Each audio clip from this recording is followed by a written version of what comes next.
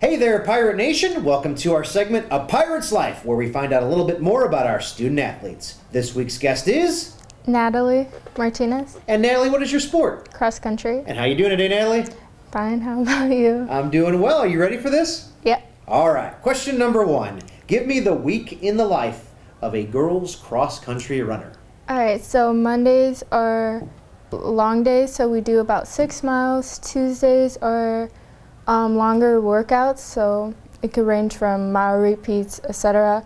Wednesdays are medium days, so we're recovering from Tuesday's workout, so about 4 miles. Thursdays are speed workouts, so fast 400s. And Fridays are easy days because we have a meet Saturday.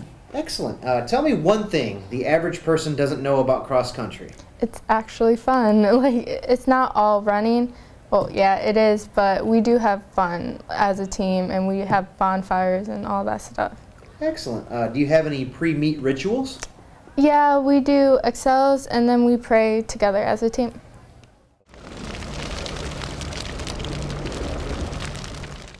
Are you ready for rapid-fire questions? Yeah. All right, let's go. Favorite movie? The Call.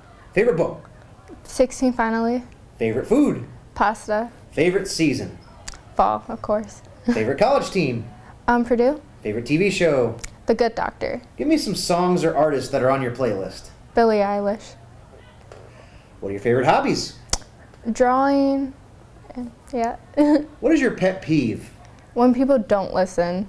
What's your favorite color? Blue. And Natalie, in 10 years, where do you see yourself? Being a nurse. Thank you very much, Natalie. Thank you.